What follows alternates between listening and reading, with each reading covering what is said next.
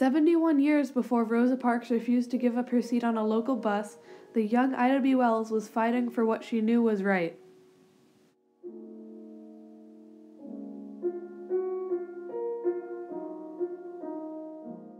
At this point in her life, she was still working in rural schools, so she was a commuter.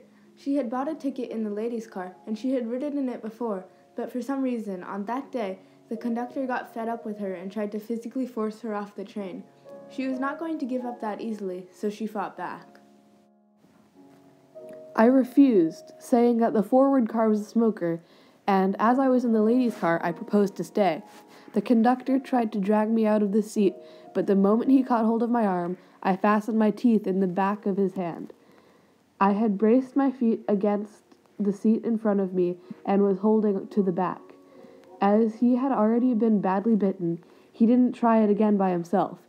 He went forward and got the baggage man and another man to help him, and of course they succeeded in dragging me out. She got a ride home in a wagon and immediately sued the railroad. Her case wove through the courts over the years, and she won in the lower courts. They said that she was, in fact, a lady. But when she got to the Tennessee Supreme Court, her case lost. At the time, Tennessee was in the process of implementing extreme segregation laws, so there was no way she could have won her case. She was devastated, but this fueled her activism for the rest of her life. So she is born in the Deep South. In the deep South, is orphaned at an early age just after slavery, and finds herself and her family dissolved. She is not pleased about this. She takes up a position as a school teacher. She ends up moving some of her siblings to Memphis, Tennessee, and then soon thereafter takes up a career as a journalist, still in the Deep South.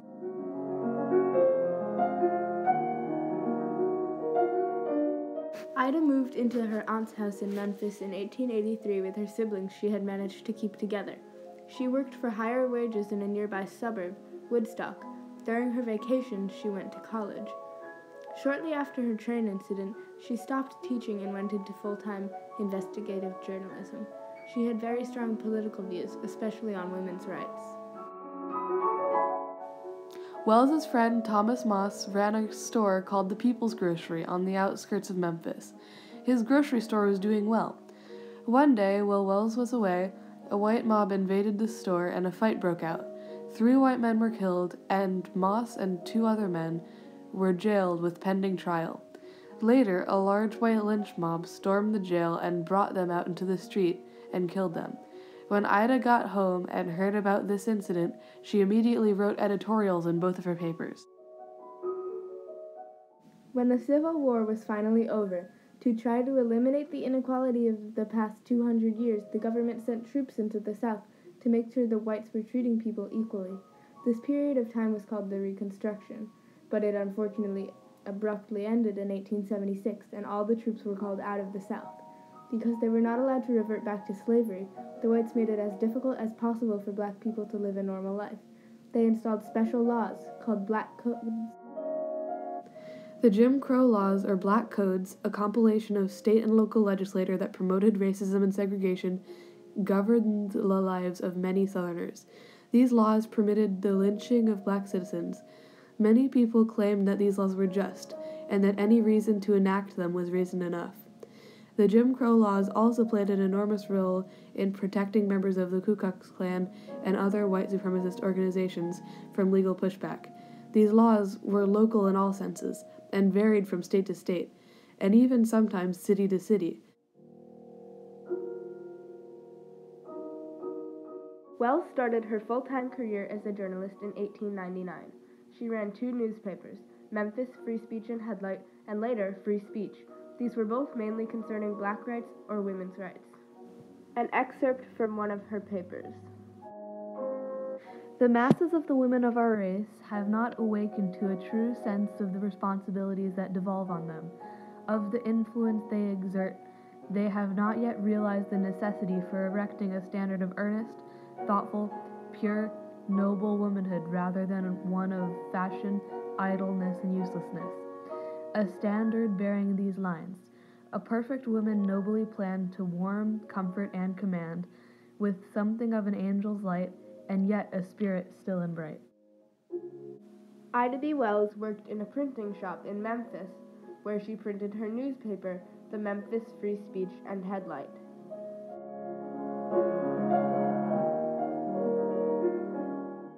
One day, when Wells was in New York for some journalism work, a mob raided her printing shop and set her presses on fire.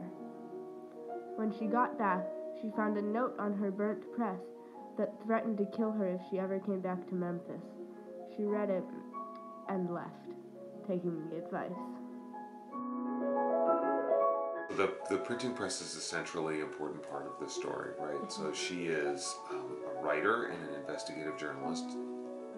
Those things alone are not occupations that feature women at all in the 19th century. She is also printing her own newspaper or broadsheet, doing the work herself. This too is a radical and original act. There aren't very many black newspapers or black-run newspapers at the day and time, certainly none that took up the kind of progressive political stance that she's taken up. So the press that she owns and runs becomes a kind of symbol of her independence and her spirit as a political radical. So when it gets destroyed, it's not just about stopping her from saying these things, it's also about stopping her from finding her voice. It's about diminishing the symbolic power of her as an outspoken advocate of equality and feminism, and it's a real blow and a reminder that the press can always be a fairly radical thing in and of itself. She moved north to Chicago, where she lived for the rest of her life. From Chicago, she was able to travel to places like northeastern United States and London to raise awareness about lynching and other injustices that African American people and women in general faced in the South.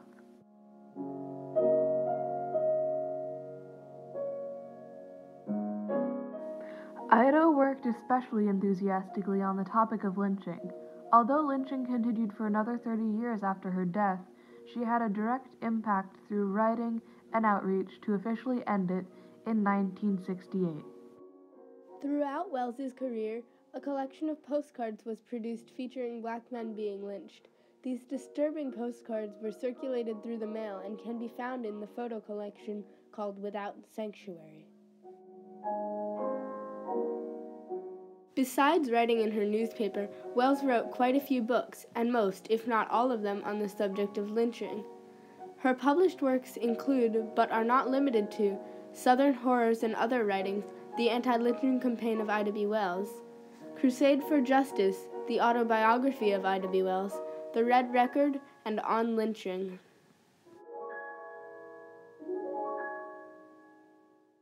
Ida B. Wells, a name not many have heard, but a name that the ones who have look up to.